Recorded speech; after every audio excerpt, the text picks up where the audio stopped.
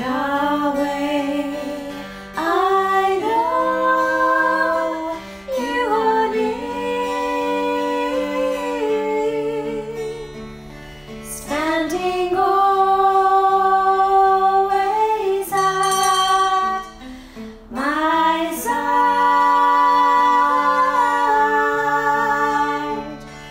You guard me from the foe, and you lead me in ways everlasting.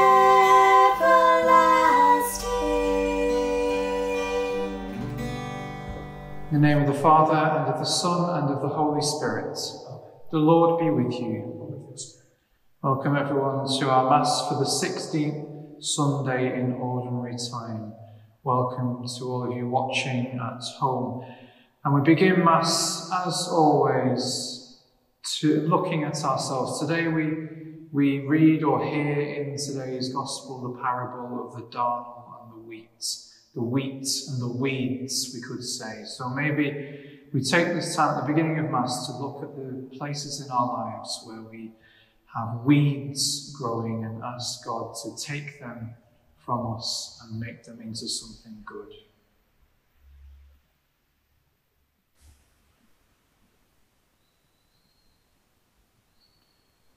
Have mercy on us, O Lord,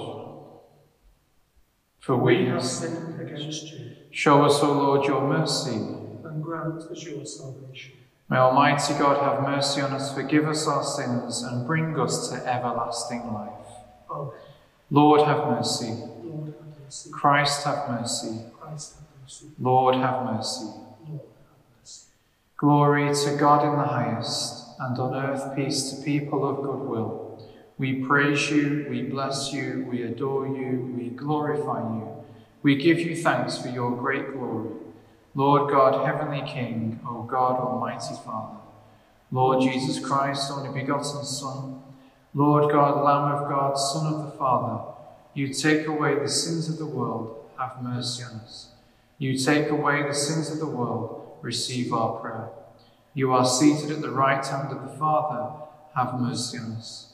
For you alone are the Holy One, you alone are the Lord, you alone are the Most High, Jesus Christ, with the Holy Spirit, in the glory of God the Father. Amen. Let us pray. Show favour, O Lord, to your servants, and mercifully increase the gifts of your grace, that made fervent in hope, faith, and charity, they may be ever watchful in keeping your commands. Through our Lord Jesus Christ, your Son, who lives and reigns with you in the unity of the Holy Spirit, one God for ever and ever. Amen. The first reading, a reading from the Book of Wisdom. There is no God other than you who cares for everything, to whom you might have to prove that you never judge unjustly. Your justice has its source in strength. Your sovereignty over all makes you lenient to all. You show your strength when your sovereign power is questioned, and you expose the insolence of those who know it. But, disposing of such strength, you are mild in judgment. You govern us with great lenience, for you have only to will, and your power is there. By acting thus, you have taught a lesson to your people, how the virtuous man must be kindly to his fellow men, and you have given your sons the good hope that after sin you will grant repentance. The word of the Lord. Thanks be to God. Responsorial Psalm. The response is, O Lord, you are good and forgiving. O Lord, you are good and forgiving, full of love to all who call. Give heed, O Lord, to my prayer, and attend to the sound of my voice. O Lord, you are good and forgiving. All the nations shall come to adore you and glorify your name, O Lord. For you are great and do marvellous deeds, you who alone are God. O Lord, you are good and forgiving. But you, God of mercy and compassion, slow to anger, O Lord, abounding in love and truth, turn and take pity on me. O Lord, You are good and forgiving. The second reading is a reading from the letter of St. Paul to the Romans. The Spirit himself expresses our plea in a way that could never be put into words. The Spirit comes to help us in our weakness. For when we cannot choose words in order to pray properly, the Spirit himself expresses our plea in a way that could never be put into words. And God, who knows everything in our hearts, knows perfectly well what he means, and that the pleas of the saints, expressed by the Spirit, are according to the mind of God. The word of the Lord. Thanks be to God. The Gospel Acclamation. Alleluia, alleluia. May the Father of our Lord Jesus Christ enlighten the eyes of our mind, so that we can see what hope his call holds for us. Alleluia. The Lord be with you. And with your spirit. A reading from the Holy Gospel according to Matthew. Glory to you, O Lord. Jesus put a parable before the crowds. The kingdom of heaven may be compared to a man who sowed good seed in his field. While everybody was asleep, his enemy came, sowed down all among the wheat, and made off. When the new wheat sprouted and ripened, the darnel appeared as well. The owner's servants went to him and said, "Sir, was it not good seed that you sowed in your field? If so, where does the darnel come from?"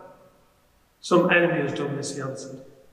And the servant said, "Do you want us to go and weed it out?" But he said, "No, because when you weed out the darnel, you might pull up the wheat with it. Let them both grow until the harvest. And at harvest time I shall say to the reapers, first collect the darnel and tie it in bundles to be burnt, then gather the wheat into my barn." He put another parable before them.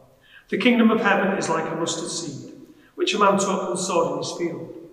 It is the smallest of all the seeds, but when it has grown, it is the biggest shrub of all, and becomes a tree, so that the birds of the air come and shelter in its branches." He told them another parable. "The kingdom of heaven is like the yeast a woman took and mixed in with 3 measures of flour, till it was leavened all through." In all this, Jesus spoke to the crowds in parables. Indeed, he would never speak to them except in parables. This was to fulfill the prophecy. "I will speak to you in parables and expound things hidden since the foundation of the world." Then, leaving the crowds, he went to the house, and his disciples came to him and said, "Explain the parable about the darnel in the field to us." He said in reply, "The sower of the good seed is the Son of Man. The field is the world. The good seed is the subjects of the kingdom. The darnel the subjects of the evil one. The enemy who sowed them, the devil. The harvest is the end of the world. The reapers are the angels. Well then, just as the darnel is gathered up and burned in the fire, so it will be at the end of time. The Son of Man will send his angels, and they will gather out of his kingdom all things that provoke offences, and all who do evil, and throw them into the blazing furnace, where there will be weeping and grinding of teeth. And the virtuous will shine like the sun in the kingdom of their Father. Listen, anyone who has ears." The Gospel of the Lord. Praise to you, Lord Jesus Christ.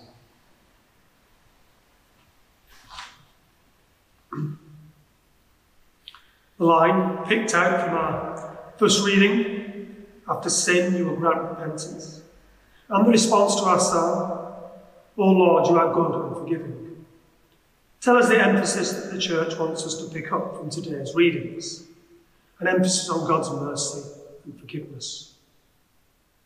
Now, that is not what we might initially pick up from today's Gospel, which concludes, "The Son of Man will send his angels, and they will gather out of his kingdom all the things that provoke offences, and all who do evil, and throw them into the blazing furnace, where there will be weeping and grinding of teeth. Then the virtuous will shine like the sun in the kingdom of their Father." What I love about my Catholic faith is the great balance and realism that I find within it. It is challenging, yes, and it puts before us great ideals. But alongside that is a great emphasis on the love and the mercy of God. Even the greatest of sinners has reason for hope if he turns to our God revealed in Jesus. Today's parable of the wheat and the darnel recognises the reality of our world and our lives, a mixture of good and bad. But note, But there is no rush to judgment. That has to wait until the end of time. God gives people every opportunity to repent, to have a change of heart, turn to him. This serves to emphasise also the importance of praying for the dead. They won't be judged until the end of time. In the meantime, they can do nothing for themselves, but we can help them with our prayers. And in praying for them, we also help ourselves, for they pray for us. I'm sure that's one reason why I'm so blessed in many ways, despite my sins and failings. As every day I pray for those that I have known who have died, and I'm sure they pray for me. However, back to the gospel and the reality of our lives, good and bad alongside each other. So why doesn't God get rid of all the bad people and make the world so much better? Well, if he did, as he explains, he would end up getting rid of a lot of us too. None of us are perfect, are we? So where would he draw the line? Who would survive? As the great Psalm 129, the De Profundis says, if your Lord should mark our guilt, Lord, who would survive? But with you is found forgiveness. For this we revere you. Thankfully, unlike us, God doesn't rush to judgment. He gives us every possible opportunity to repent. We just have to take those opportunities. Confession, anybody?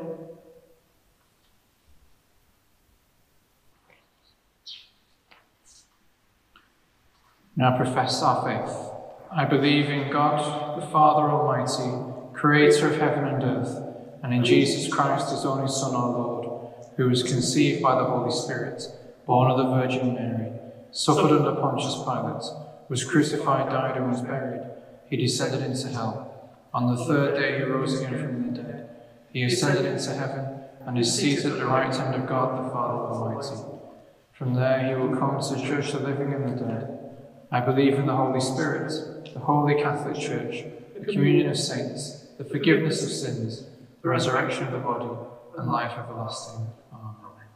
Now bring our prayers before our Heavenly Father as God's family. We pray for all teachers around the world that they may help the children that they teach to grow and learn. Lord, in your mercy. Hear our prayer. We pray for all the children in the world that they will have a chance to go to school. Lord, in your mercy.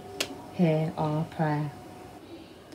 We pray for our parish, family and friends, that we may learn from one another how to be kind and how to make the world a fairer place. Lord, in your mercy. Hear our prayer. In your kingdom on earth, O Lord, are found both wholesome wheat and darnel. May every man and woman strive to root out what is evil and bring to fruition the good you have planted within them. Lord, hear us. Lord, graciously hear us. Hail Mary, full of grace, the Lord is with thee. Blessed art thou amongst women, and blessed is the fruit of thy womb, Jesus. Holy Mary, Mother of God, pray for us sinners now and at the hour of our death. Amen. We pray for the lately dead, Kathleen Toland, Brenda Frost, Pat Cahill, Joseph Smith, Vincent Murphy, Patricia Gracious, Mary Fearick, Mary Shields, Peter Henderson, Betty Wallace, Robert Aston, Paul Jeff Nolan, Siobhan Drugan, Tracy Flynn, Mary Moore-Peter, Margaret Dawson, George and Audrey Park, John Dutton, Peter Green, Breege Bolger, Greta Stevenson, Cecil James Bash, and Audrey Judge. And for those whose anniversaries are at this time, Len Bloor, Betty Prescott, the Beecher family, Leonard Kelly, Annie Kelly, Paul Mulvey, Michael Collini.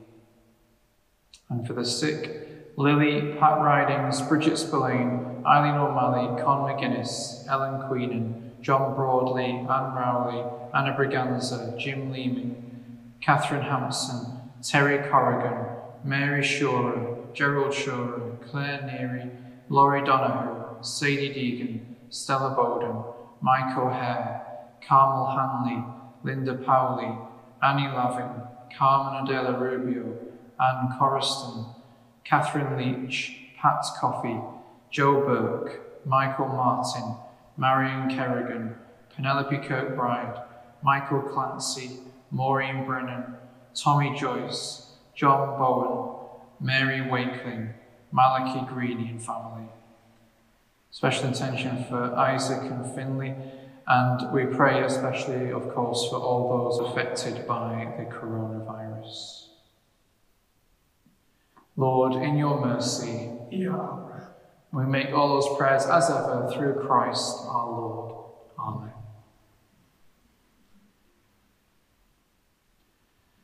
Blessed are you, Lord God of all creation, for through your goodness we have received the bread we offer you, fruit of the earth and work of human hands. It will become for us the bread of life. Blessed be God. Blessed are you, Lord God of all creation, for through your goodness we have received the wine we offer you, fruit of the vine and work of human hands. It will become our spiritual drink. Blessed be God.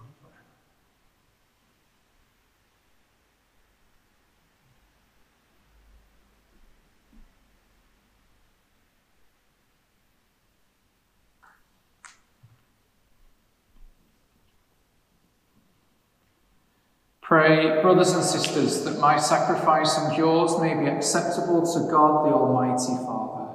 That the Lord accept the sacrifice at your hands, the praise and glory of his name, for our good and the good of all his holy church. O God, who in the one perfect sacrifice brought to completion varied offerings of the law, accept, we pray, this sacrifice from your faithful servants, and make it holy as you bless the gifts of Abel, so that what each has offered to the honour of your majesty may benefit the salvation of all, through Christ our Lord. Amen.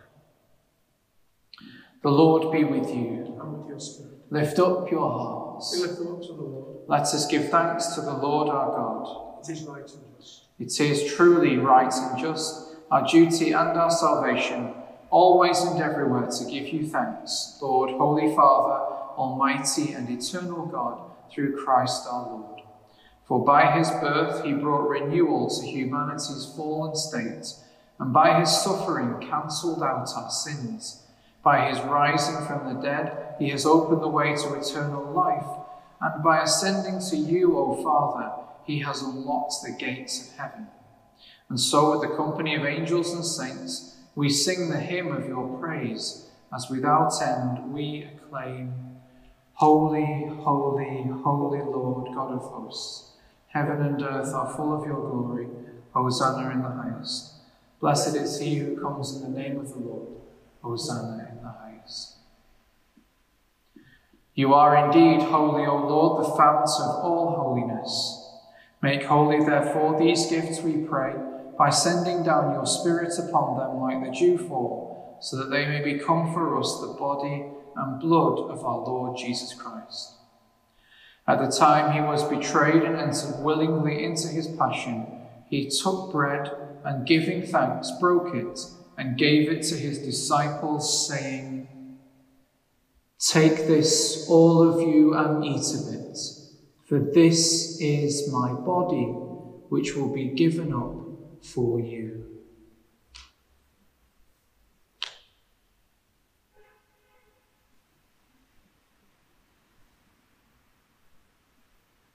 In a similar way, when supper was ended, he took the chalice, and once more giving thanks, he gave it to his disciples, saying, Take this, all of you, and drink from it, for this is the chalice of my blood, the blood of the new and eternal covenant, which will be poured out for you and for many for the forgiveness of sins.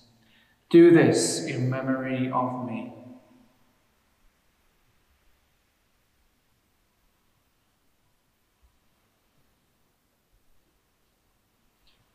The mystery of faith.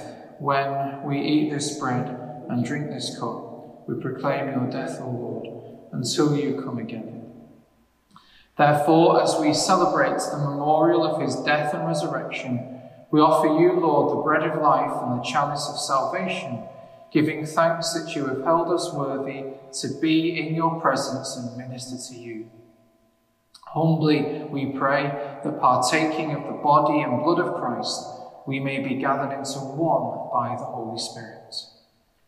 Remember, Lord, your church spread throughout the world, and bring her to the fullness of charity, together with Francis our Pope and John our Bishop and all the clergy. Remember also our brothers and sisters who have fallen asleep in the hope of the resurrection, and all who have died in your mercy. Welcome them into the light of your face. Have mercy on us all, we pray. With the Blessed Virgin Mary, Mother of God, with Blessed Joseph, her spouse, with the blessed apostles, with St. Catherine of Siena, and all the saints who pleased you throughout the ages, we may merit to be co-heirs to eternal life, and may praise and glorify you through your Son, Jesus Christ. Through him and with him and in him, O God, Almighty Father, in the unity of the Holy Spirit, all glory and honour is yours forever and ever. Amen. At the Saviour's command and formed by divine teaching, we dare to say, Our Father, who art in heaven, hallowed be thy name. Thy kingdom come, thy will be done on earth as it is in heaven. Give us this day our daily bread, and forgive us our trespasses, as we forgive those who trespass against us. And lead us not into temptation, but deliver us from evil. Deliver us, Lord, we pray, from every evil. Graciously grant peace in our days, that by the help of your mercy we may be always free from sin and safe from all distress, as we await the blessed hope and the coming of our Saviour, Jesus Christ. The kingdom, the power, and the glory are yours now and forever. Lord Jesus Christ, who said to your apostles, Peace I leave you, my peace I give you. Look not on our sins, but on the faith of your church, and graciously grant to her peace and unity in accordance with your will, who live and reign forever and ever. Amen. The peace of the Lord be with you always. With your spirit. Let us offer each other the sign of peace. Just remembered, I think someone posted something on our Facebook page, the sign language sign of peace. I think it's something like that, the goodness of your heart. So maybe if we do that at home, the peace be with you. I apologise if I've got that wrong. Lamb of God, you take away the sins of the world, have mercy on us. Lamb of God, you take away the sins of the world, have mercy on us. Lamb of God, you take away the sins of the world, grant us peace.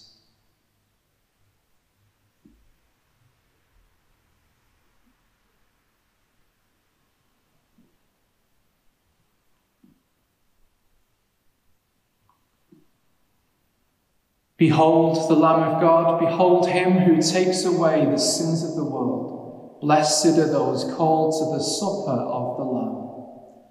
Lord, I am not worthy that you should enter under my roof, but only say the word, and my soul shall be healed.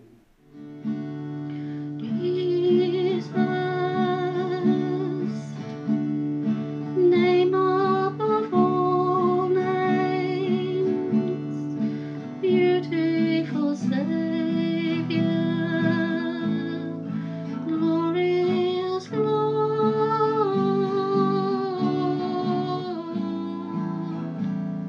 Emmanuel,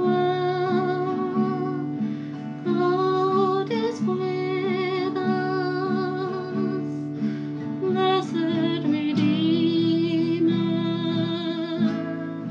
living Lord, Jesus, name above all names, beautiful Saviour, glorious Lord,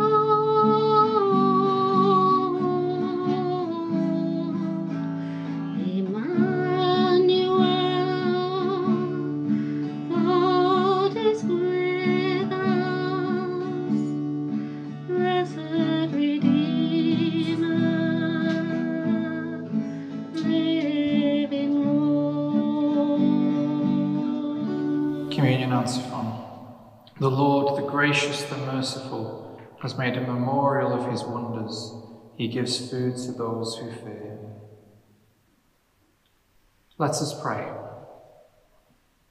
Graciously be present to your people, we pray, O Lord, and lead those you have imbued with heavenly mysteries to pass from former ways to newness of life, through Christ our Lord. Amen.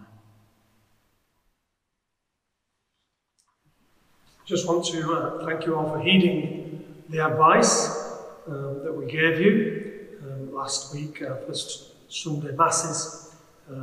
We only had numbers in the upper 20s at most of any of the masses, which made it very manageable, no problems. So don't be in any rush to come to mass, keep watching online if you feel happier with that. We'll continue that for the foreseeable future.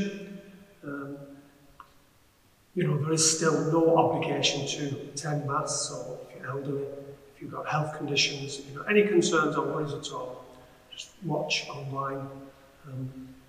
But there is room for a few more to come during the week, particularly you might think about. And just, I suggest what you might like to do for the first time, if you have any concerns, just come along towards the end of Mass and come forward and receive Holy Communion and leave, and just get the feel of it like that way, and be able to receive the great gift of Jesus in the Eucharist in that manner, just to see how it is. But thank you particularly to our stewards, all those who helped and have helped to keep us safe, and who have made a great commitment and have cleaned the church afterwards as well. So it's a special thanks to you. There would be no services at all without your help.